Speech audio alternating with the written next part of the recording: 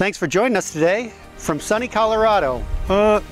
Actually, we are going to do a barbecue episode for you today, but we've decided to improvise a little bit and pivot to a nice Indian curry dish. We're going to make lamb Rogan Josh and accompanied by a chicken biryani.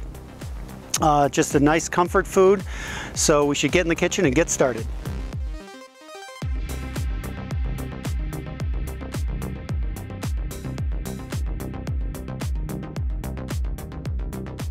All right, here we are back in the kitchen for another episode of Dairy-Free Cooking. Today we're going to do something a little different. We're going to do some Asian flavors. We're going to start with some Indian cuisine. And one of the things is people always tell you to peel the ginger with a spoon. So I find that really painful, actually. So I just trim it up best I can. This is pretty small ginger, so this even is a little bit more difficult to get all the stuff off, but I couldn't imagine trying to do this with a spoon. And what I do with all these ginger trimmings is I use them in the stock. You can use them in a chai, tea, you can use them in any kind of tea, honestly. And I will use them as the base for some other cooking that I'll be doing on these shows. So, said we'll just get in there, do this real fast. In every cuisine, there seems to be a three-part staple that all food starts with. And in French cooking, that's called the mirepoix. That's onions, carrots, and celery. In Indian cooking, it's actually ginger, garlic, and chili. And then in Cajun cooking, it is onions, celery, and green pepper. Obviously, most every other cuisine has garlic in it as well, and so especially maybe Italian cuisine also use the traditional mirepoix generally. So let's just get through this real quick so we can get on to the fun stuff.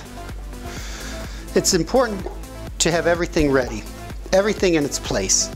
Also, French term, mise en place. And it makes your cooking just a lot more. You'll see a lot of people, home cooks especially, amateur cooks, they're always complaining they burnt stuff. They always seem to be in a rush. And part of that problem is that they don't have everything ready. So they think that you can chop the onions while something else is going on, or you can get your steak ready, but really you should have everything done. So before I go and turn on the pots, I just want to get a couple steps done. You can see I've already prepared some garlic. I've prepared our onions today. I would like to, this dish, lamb Rogan Josh, which I did some studying, and they think that some people think it's an interpretation of an original different words and pronunciations.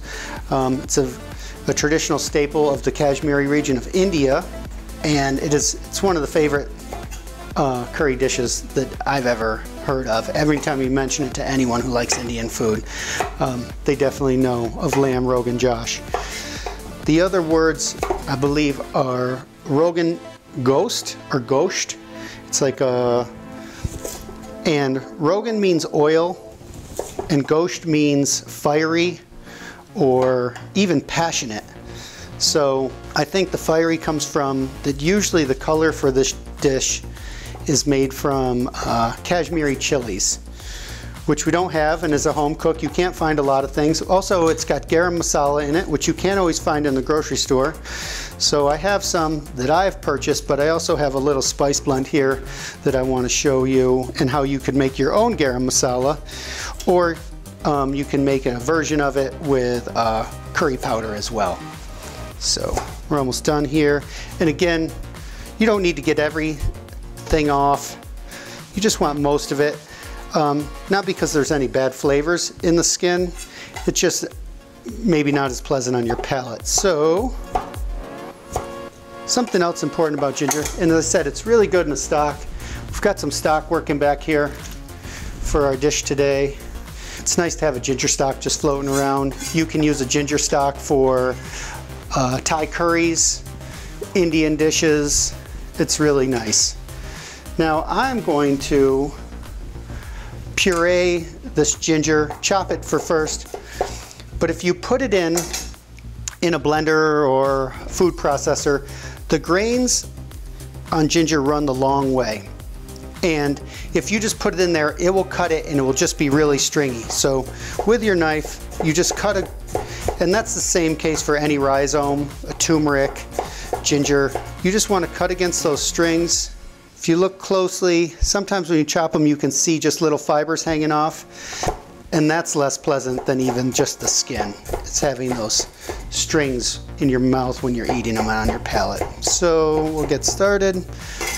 I'm going to use some of this ginger for some other recipes as well. So for starters, I'm just going to get it in the blender. I find that in Thai cooking or Chinese cooking, it's nice to have little bits of ginger. But everything I've seen in Indian cooking, it's better to have it nice and smooth. So as I said, I'm going to do some other recipes later, and so I'm going to take some of this ginger and I'm going to set it aside. I think that's enough ginger for this lamb dish that we're making, because I want it nice and smooth, like a paste. You'll see a lot of Indian recipes call for a ginger paste. So what I will do is I'll take the chilies, and you can pick your heat. You can use a poblano pepper, an Anaheim, which is really, really mild. I'm going to use paprika for the color because I don't have Kashmiri chilies, which have a little spice to them. So I'm going to bring up my heat by using jalapenos. I think I've had a lot of Indian clients. I did a lot of cooking with them. Really amazing the things that they taught me. And with that, they always liked it a little spicy. You can also just check how spicy your jalapeno is. The spice is around the seeds. So it's actually a pretty mild jalapeno. You'd know pretty fast if it was hot. So, and a little more flavors, maybe a little better. Grab our handy dandy kitchen scraper. It's really one of my favorite tools. You'll see me keep using it throughout. Get that in there. We also want our garlic in the paste. And I'll show you how this comes out. Probably about 30 seconds. You can keep an eye on it. Said, probably gonna have to scrape it down.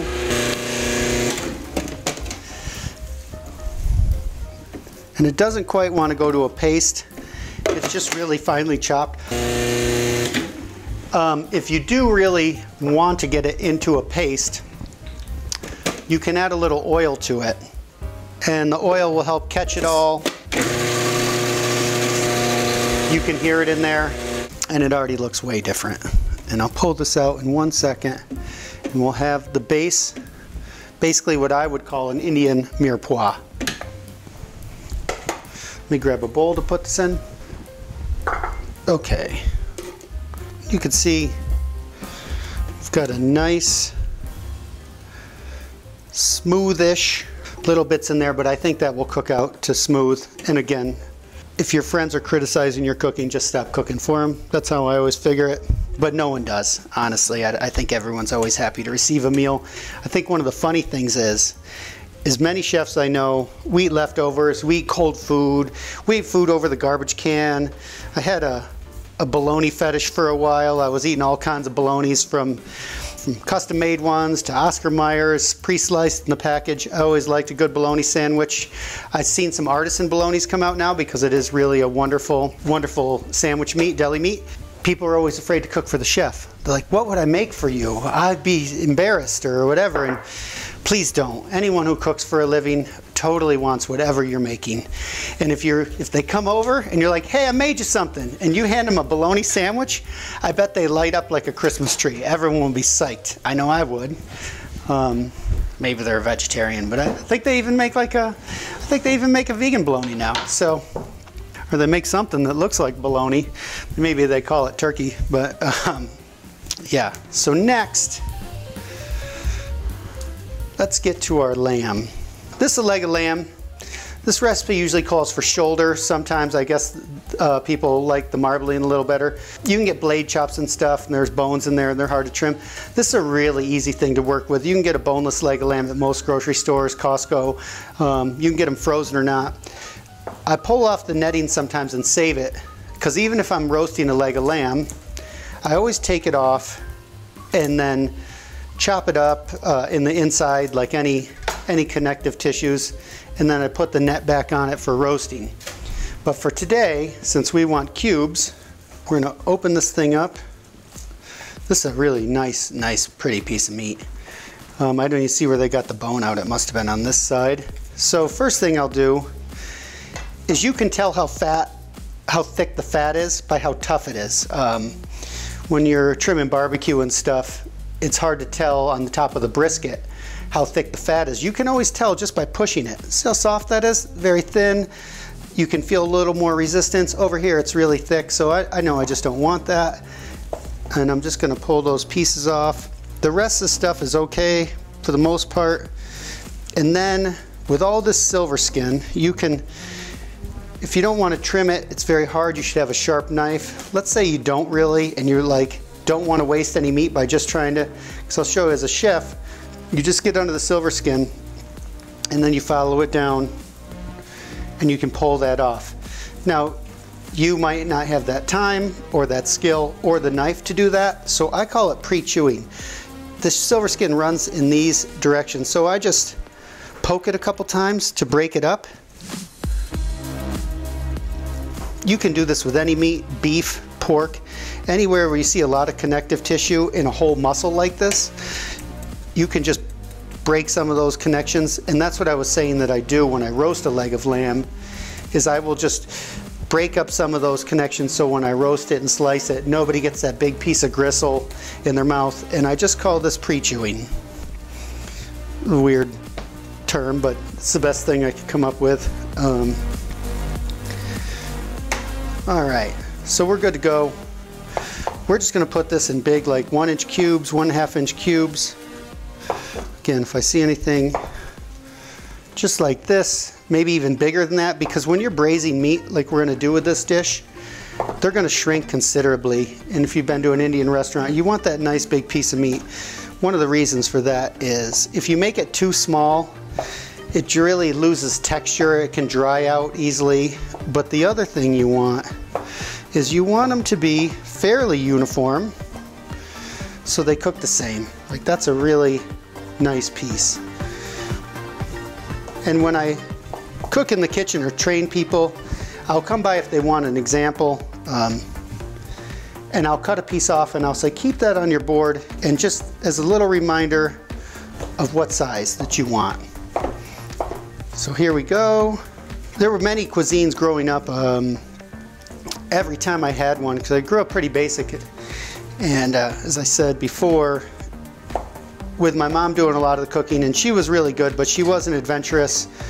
A lot of Betty Crocker stuff, which I think was pretty amazing, some of those recipes for people, and they were easy and fast and simple. And my parents were really busy people. They worked a lot. We had a pretty basic upbringing. So as I tried Chinese food or Indian food, I was just blown away. I didn't know there was so much out there. And actually, we even had some of those spices in the house. So I was able to play with different things, and that's something I'll show you today. As I said, there's a garam masala. You can't always get it. We can use a curry powder with a little cumin, a little coriander, turmeric, paprika, and you can kind of get there cinnamon. But what I've done here is made a little spice blend so you can see what actually goes in there. Okay, here we are ready to get started. So, as I said, I had some garam masala, but sometimes it can be hard to find. So I wanted to show you what was in it. As I said, you could add some ingredients to the curry powder to make it. So what we have is cardamom pods. We have coriander and cumin and star anise, some cloves. These are also not a good texture thing, so I've already cracked the seeds out, which are these little black things. We have a few things. You can put nutmeg in there, also cinnamon and bay leaves that some people grind up in there, but I prefer just to leave it out. With a little black pepper.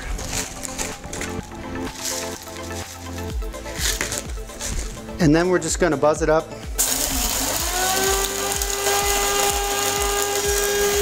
don't know why, but I always feel like it helps to shake it a little. So we look in there, and there's still quite a bit of texture to it, so great. The best way is to knock it out upside down, and then we'll put it in there. And as I said, some grinders work better than others. Most people would use a mortar and pestle, but if there's a few little bits in there, I don't think that it's going to harm anything. So here's a store-bought one. Here's the fresh one. Oh, it smells amazing. A much bigger difference. I think it will really work in the end. So next thing we're going to do, we're going to heat on and get ready to sear. We'll start with toasting our spices. We'll throw our beef in right away, start to sear it. Then we'll add our trilogy, fire everything else, onions in there, and get rolling on this recipe. Might add the spices with the beef or after the beef browns or sears, but to really get the aromatics out, I like to toast the spices. We're in a little dry spice. Get our other things in there. And if you crack the bay leaf just a little, it helps release some of the oils. So we're gonna get our lamb in here right after our spices are toasting, and you can see there's some smoke coming off them. And if you put instantly, like 10 times more fragrant. So I'm gonna get the oil in there.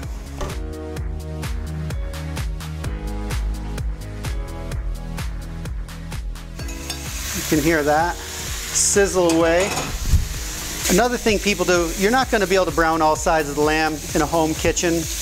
I'll pick up the cinnamon off the bottom so I have more room for the lamb. The best chance you have before the lamb starts dropping its juices is to sear one side. So people will keep stirring and they won't ever really get the lamb browned. I'm just gonna let it sit there and develop some of that caramelization on the meat to get some of that flavor. Then we have our wonderful trilogy. I'm gonna grab some tomato while we're going.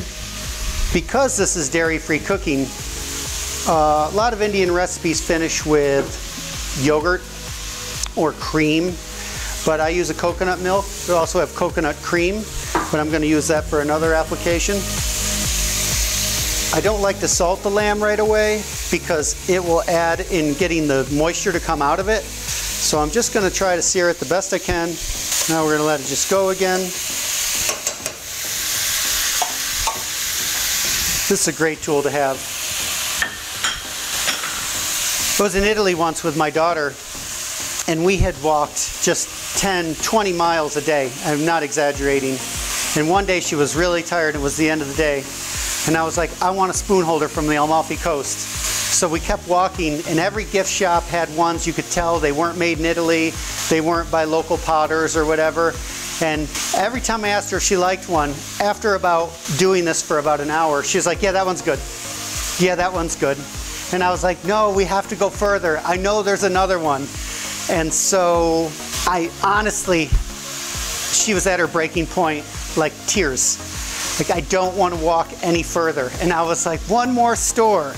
And we walked in and found this wonderful spoon holder, hand signed by where it was made, right in Amalfi. To this day, she's like, it was worth it.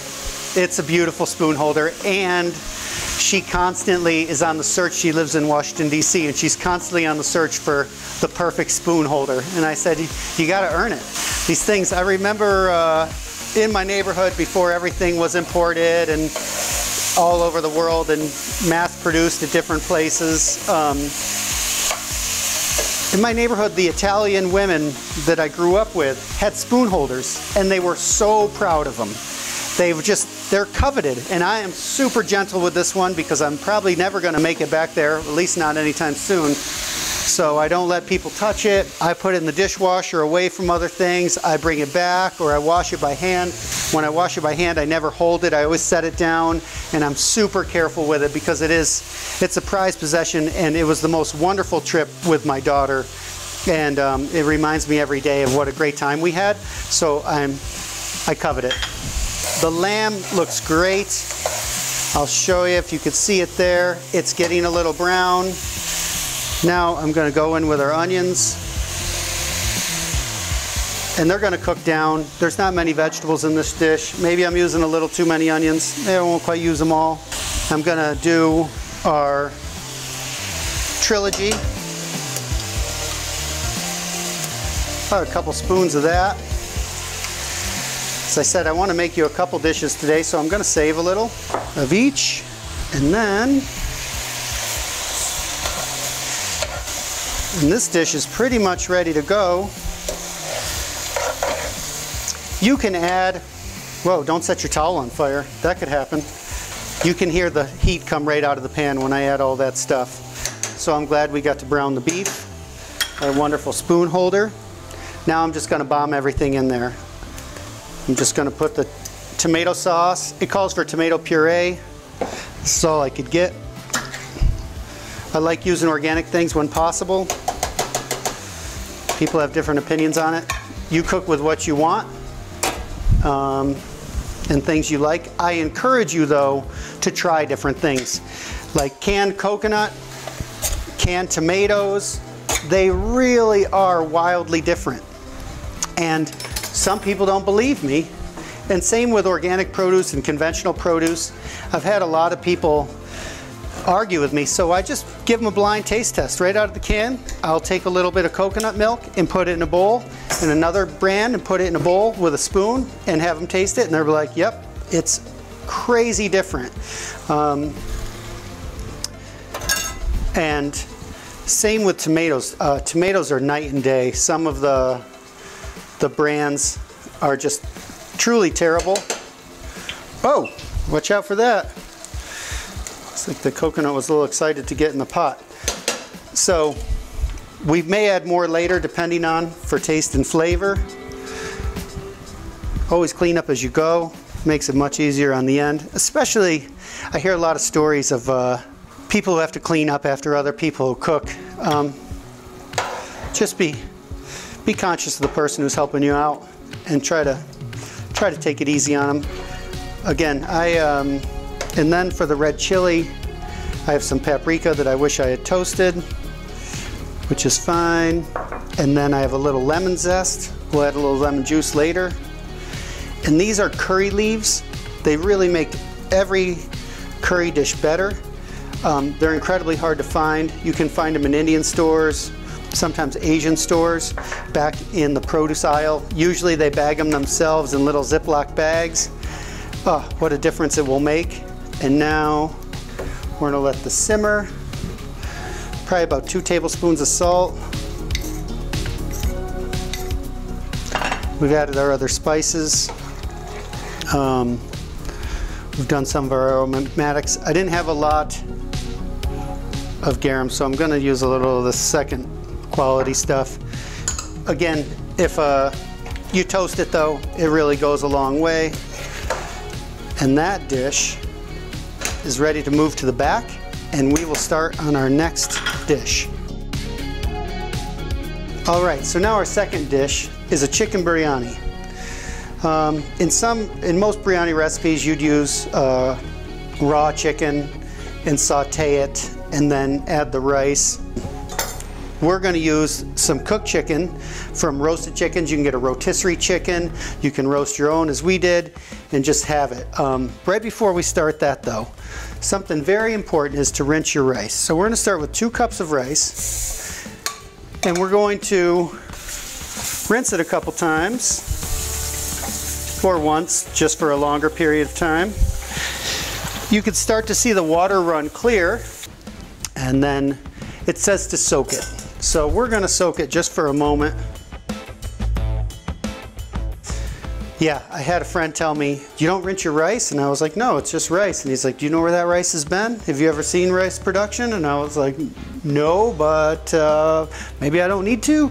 So we'll just rinse the rice. Not always, not all. I don't usually rinse like domestic long grain rice. I think it's super washed, parboiled rice. Obviously you shouldn't.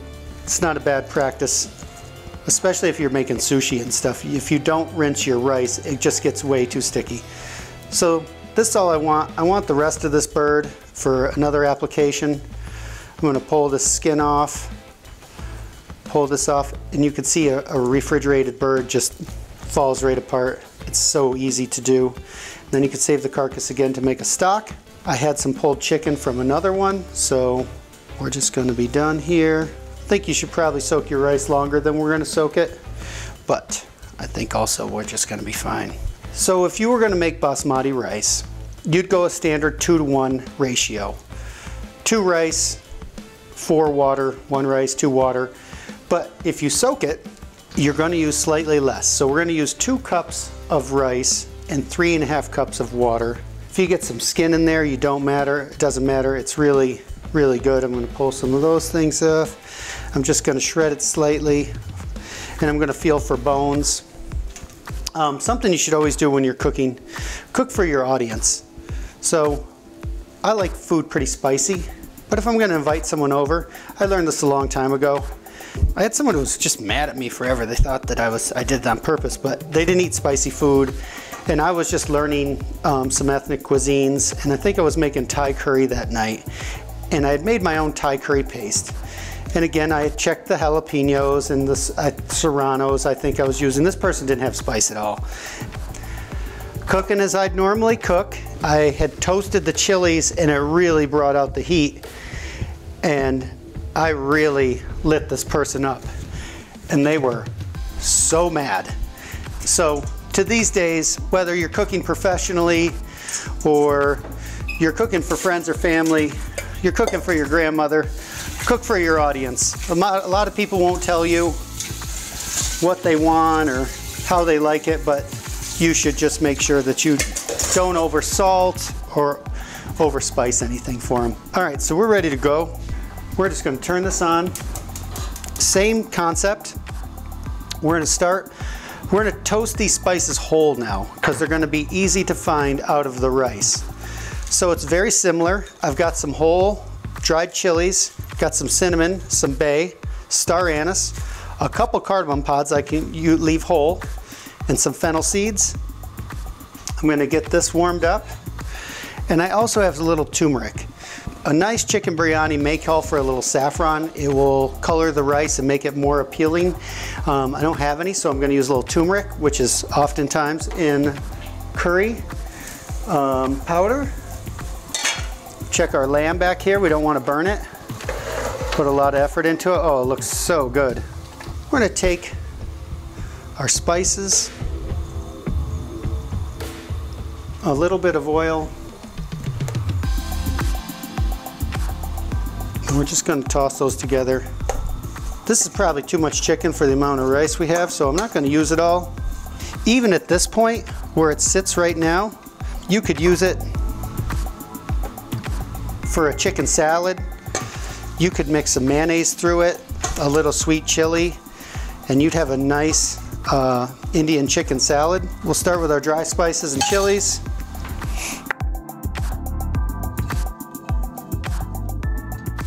Instantly, you can smell the difference. You might see the cardamom pods pop a little bit like popcorn. You'd know you're done. We only have 2 cups of rice and 4 cups of water. So probably about here. If you're looking at this chicken, it's probably quite a bit. They use raw chicken. They saute it with these spices. I feel like this works really well. Also, the dark meat holds up better to the boiling process. So let's get some turmeric in there. Forgot about that. It doesn't have too much flavor, especially dried powdered turmeric, but boy, it can have a big influence on the color you're gonna put in there. Again, you can see some smoke. You can smell it. Here we go.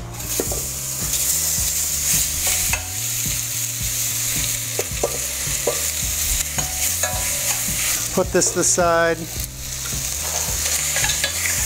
Again, this recipe would call for a little bit of yogurt in the rice. This coconut cream that was on top of this coconut milk. We have our soaked rice right here.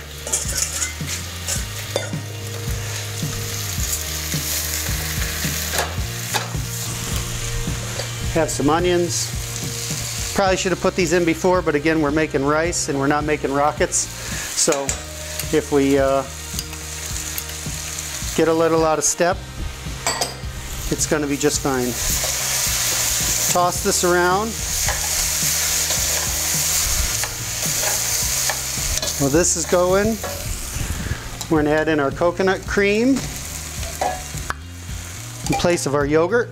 You can add the mint now, or you can add at the end. I prefer right after the rice is steamed to put it in the end.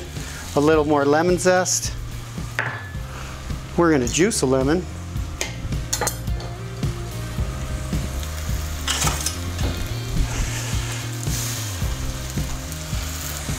Set that aside. Quick stir. Okay, the rice is starting to stick. The coconut's in there. And now, as I said, we're gonna need 3.5 cups of stock.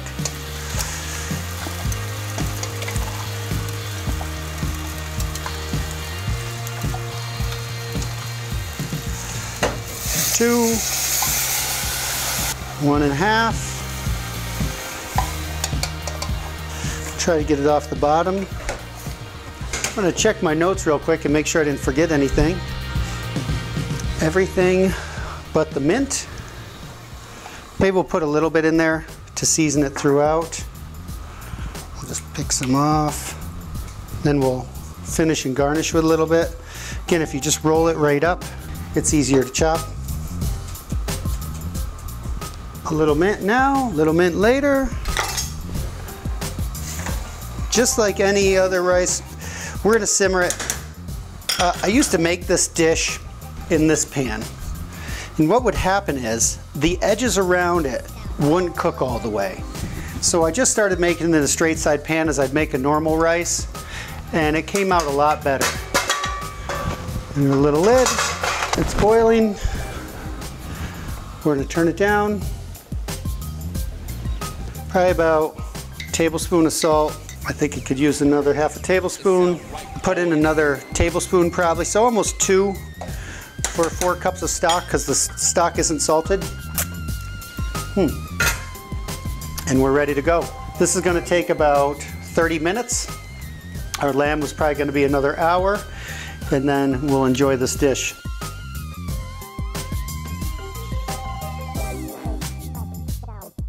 All right, now we're ready to plate up our food. Let's take a look at what we've done here. Here's our biryani. As I had said, I wish I'd added a little more turmeric. It would have made the rice really yellow, but as it stands, it's just fine. One of the things I'm going to do is, before I fluff the rice, many things floated to the top. A little piece of star anise, a bay leaf, a couple of gingers, whole cardamom pod, and then, always as I said, fluff with a fork. I think I'd like my biryani with a little curry powder in it. I can smell it, it's very aromatic, it smells great, but a little curry powder would have been nice. Fluff all the way to the bottom. We unearthed another bay leaf. Okay, let's get this in our bowl.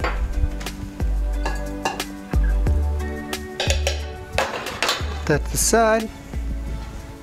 Grab some of our mint. You can just run it backwards actually. They usually come right off, same with basil. We're just gonna rough chop it.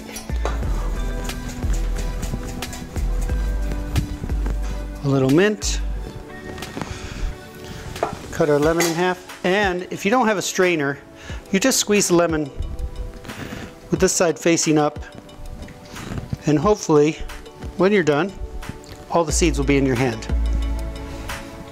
Okay, next thing, we have our lamb Rogan Josh. I tasted it throughout the process of cooking, so I know it's the salt and the desired tenderness that I wanted.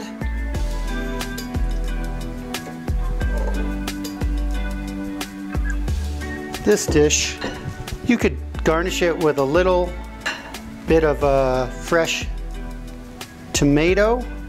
Pick out the curry leaves that you can find. The cinnamon stick looks nice. And I'll grab a quick bunch of cilantro. Always check that your cilantro doesn't have dirt in it. I just put my fingers down in the center. I rub my fingers together. I don't feel any dirt. If you wash it the day ahead, you could shake it out and it will dry in the fridge. because chopping wet cilantro just clumps it all together. We'll go through a little cilantro, and again, just a little bit of lemon for that acid. Today we made a nice dairy-free lamb Rogan Josh, chicken biryani. We're just going to plate this up real quick, bowl it actually, and then get ready to enjoy this. I mean, it's pretty basic. This isn't advanced calculus or anything. We're just going to put some rice on one side, and we're going to put some lamb on the other. Here we go. Here you go. Get some of that nice cilantro.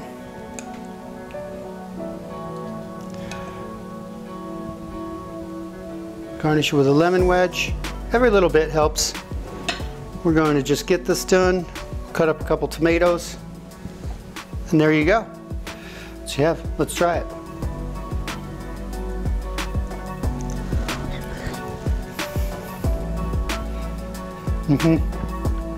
That works. Thanks for joining us.